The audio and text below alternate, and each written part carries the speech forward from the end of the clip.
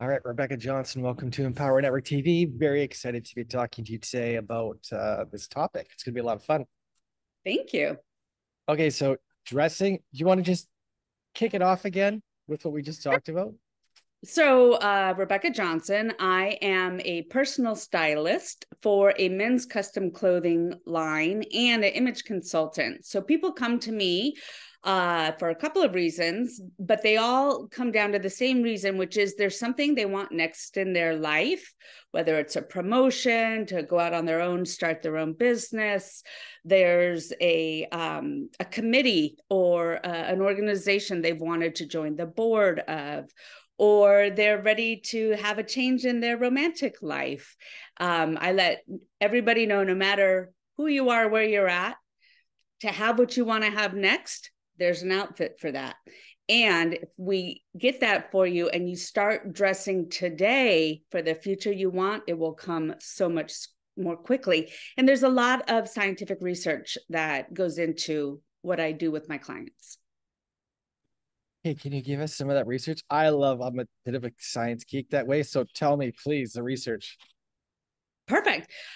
So I think when people hear stylist, they think fashion or movie stars or athletes when they hear men's custom clothing. And there once was a time when those were the only people who could afford it. But just as we went from Blackberries to now everybody has a smartphone, and computers were for important people, and now everybody has computers at home. The same is true of custom clothing. Through the use of technology, we're really able to personalize every gentleman's look. So no matter what industry they're in, and I know a lot of people hear custom and they think suits, and that they were once accurate. It's no longer the case because technology has completely changed that. And we are human beings, but we're also human animals. And our brain is constantly scanning our environment to see who do I need to talk to? Who's the important person here? How do I get close to them? Who do I want to stay away from? Now, that's not our personality. We're not mean girls, right? It is, as human animals, that is what our brain has done for millions of years successfully to keep us alive. So knowing what those triggers are that send the message to people, this person has authority, this person has strength. We want to be close to those people. And when we see people who seem to be struggling, not successful, we instinctively, now there is a personality component. I like colorful things. That's my personality. But what I want to trigger in somebody with this outfit is that I'm wearing a dark color. Dark signifies authority. If you'll look at law enforcement, the clergy, whenever our elected leaders are being serious, they wear dark colors. So there's a lot of research like that I use to help people train the brains of others around them to see them as that which they're going towards. Very interesting. So do you guys help people stylistically, but also then get the clothing they want so it's cut to their body shape? Or Absolutely. So all of our clothes, I represent J. Hilburn. Everything we do is made to measure. So before I can work with a client, before we can do anything, pick anything out, I get his measurements. And that makes a huge impact because I always tell people, especially, after the pandemic, a lot of people are in more of a business casual setting. And the most important thing, even if you never want to work with me or have a stylist, your clothes need to fit impeccably. And it's highly unlikely that you can buy something off the rack and have it give you that impeccable look. because people who are very successful, who are leaders, who are an authority, they do have those kinds of resources to have clothes that fit and flatter them at the highest level. So even if you're going through something and you just truly cannot afford to add another garment to your closet, find an excellent tailor and make sure that your clothes fit you like they were made for you. I tell people though, by the time you do all of that, you might as well have started out having them made for you. Plus, having clothes made to measure is far more sustainable, because the industry that creates the most environmental degradation is the military. And then the second is the fashion industry, because of all of this overproduction and we do not participate in that at all. We have no waste. None of our garments end up in landfill, discounted.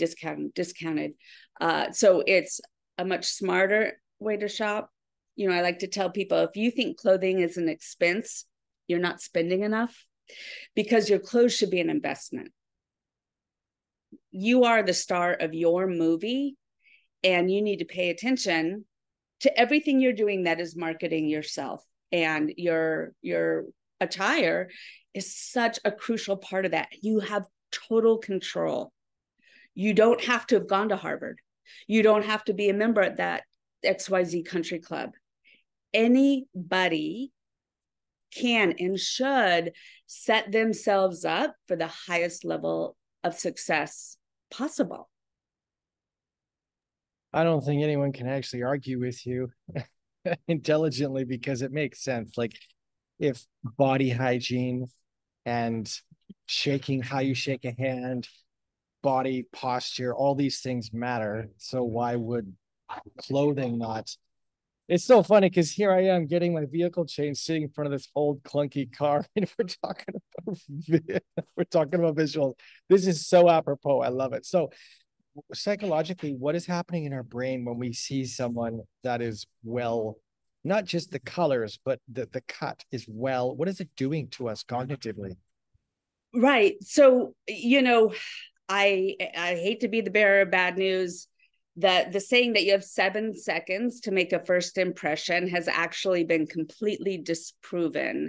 And this study just came out from Princeton 3 years ago, and they were very disheartened by these findings. But they did a study where they took several people's pictures, right? And they cut out their face, and then they put that same exact face on several different bodies that went from poorly dressed to expensively dressed. Again, no name brands, no designer labels, but just garments that were increasingly more expensive and tailored and fit right. And then asked people about the person in the image, and the higher up on the expensive outfit scale that face was put, the more competent that person was judged. The higher regard, the better adjectives people had. Exact same face on more expensive outfits. And they were trying to find a way, they were trying to research into how to interview and take bias out of the interview process, so that you're really selecting the best person to join your team or organization. And they kind of just threw up their hands and said, you know what? Interview everybody by phone as long as possible in the process, so you don't get impacted. Because to remove that bias, they didn't know how to tell people to remove that bias. Are you telling me then that so the best way to interview people is to actually not see them, because we will be swayed? We cannot not. It is our reptile brain that for centuries, thankfully, it's why we're here. Our parents did it, and they're, you know, and we're continuing on. Our brain is continually making assessments in order to keep us safe around who does and doesn't represent an opportunity and a threat. And there's no turning that off. I think that's brilliant. So it's good to know on both sides. So this is happening to us as well as it's happening for us. Like it's coming this way and going out. Absolutely. You know, they did a study at Duke where they had people interview for a job. To your point, it's not just the impact we have on others, it impacts ourselves. So they had people set up to go interview for a job, and some they gave subtle cues like, hey, you should dress up. And the others, they were like, yeah, it doesn't matter. You don't have to dress up.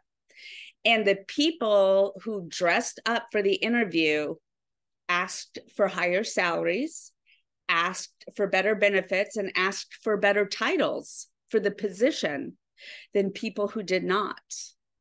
So it's not only the impact we're having on others, right? It's the impact we have on ourselves. I remember watching, we're tennis fans in my family, and Djokovic was losing a match. He was really favored to win, and he was quite a bit behind, several games behind, and he ended up winning. I mean, he was really, really losing. And they asked him afterward, like, how did you turn that around? He said, I went into the bathroom and I looked myself in the mirror. And then he gave himself a pep talk. We are as impacted by what we see when we look in the mirror as when we look at others. So I mean, haven't you ever had a bad day, a bad date, a bad deal where you just said, you know what, I'm going to put on my best, whatever, my best shirt, my best jacket, my best dress, and I'm going to go and shake this off. Now, did you go home and put on your sweats and shake it off? No. I love it. The truth always stings, at least a little bit. I love it. I love it. This is so good. Okay, so someone who is starting at and either doesn't want to agree with this, but knows they probably should. It's really frustrating, but it actually should be very liberating. Well, that's how the truth always works. First, it's going to piss you off, and then it's going to liberate you as you embrace it. I've had a couple of people that have, anyway, I love what you're saying. So, how do people connect with you? You have websites? Yeah, thank you. So I have a site that has all of my things, and it's very simple. It's my name, and it's 360 degrees of me. So it's RebeccaJ360.com. And you'll get my contact, my Instagram, my Facebook, links to my other podcast interviews. I've had corporations hire me because I can say things to their employees, that they can't. And this is so, it's like you have the goose that laid the golden egg, and then you're going to kill the goose to eat it. No, let the goose keep laying golden eggs. It's very, very simple to start your wardrobe. You just pick one color and build from there. That's all if you are like, listen, I'm sleeping on a friend's couch, I don't have what it takes to, go buy $1,000 cashmere sport coat. Okay. Whatever one you have, go get that one tailored. Start there, start somewhere. Buy all navy. We're all navy. We're all black. We're all charcoal. It's very, very simple.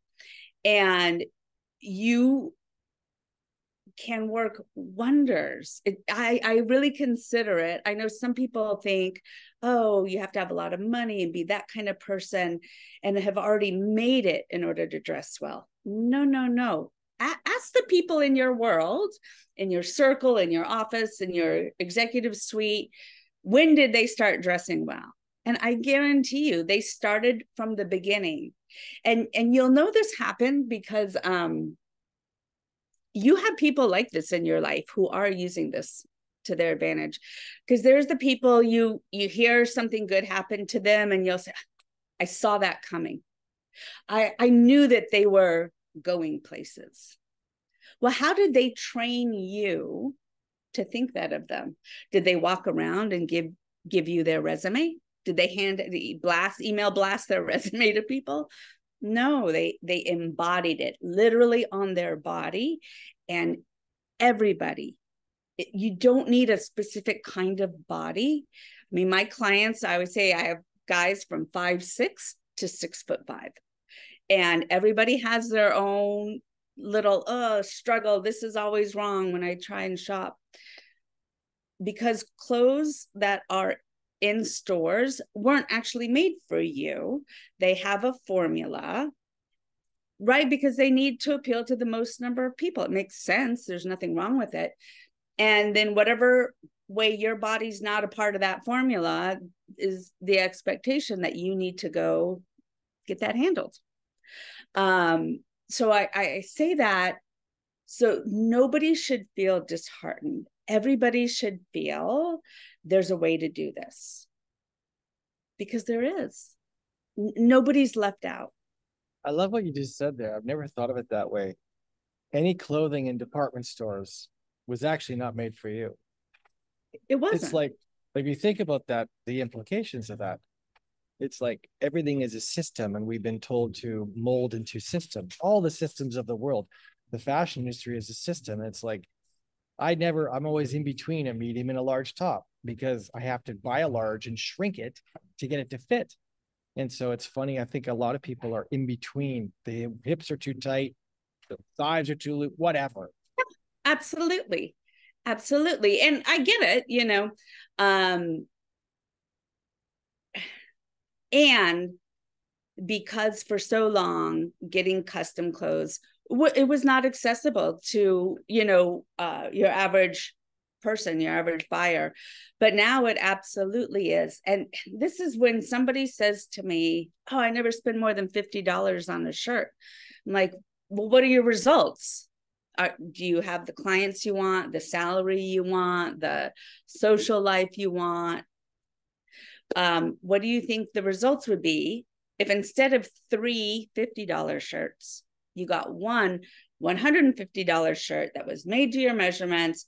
You picked out the button, you picked out the collar that's going to flatter you and your body type, you picked out, your monogram. If you had it and you put that shirt on, and then you went out into a networking event or on a date, how do you think you're going to carry yourself? Those are the results you want. This is why I say if your clothes occur as an expense, you're not spending enough. They should occur as an investment. You should have things in your closet that you're like, every time I wear that, I get a new lead, I close a deal, I get a second date, whatever it is. I love it. I love it. So, you're making me think here. Okay, I'm going to be tagging you in the in this interview in the group. Please drop any links into the comment section of this. Okay. So Absolutely. people can find you. This is absolutely. It's in this group. It's probably 80% women. It's probably 90% women, but there are some guys in here and that follow our socials. And the women probably know men. This is true. This is true. They try to help them out, I'm sure. They do. And I do us have out. Women refer men to me because they're like, I'm tired of fighting with my husband over this. You talk to him. Okay. This has been excellent, Rebecca. I just love it. So it's RebeccaJ360.com. RebeccaJ360.com. Yeah. If you know any men who wear clothes and don't like shopping, they're going to love me, because I'm a concierge service. So most of my clients I meet with over Zoom. I can meet in person, but I have clients all across the US. And through the magic of technology, thanks partially to the pandemic, this all happens just like you and I are sitting here. We have a conversation. I send some emails. They never have to go to a shopping mall ever again. Worth a try, fellas. Okay. Well, thank you so much, Rebecca, for being here. I appreciate this. I know that when some dudes see this or some ladies see this, and they'll be like, okay, got to get the guy in contact. So this is brilliant. We'll chat soon. I'll reach out to you after this, message you, look for the message. And thanks for being in Empower Network TV. My pleasure. Nice meeting you, Amos. Thanks so much. Have a wonderful and stylish day, everybody. Thanks, Rebecca. Bye.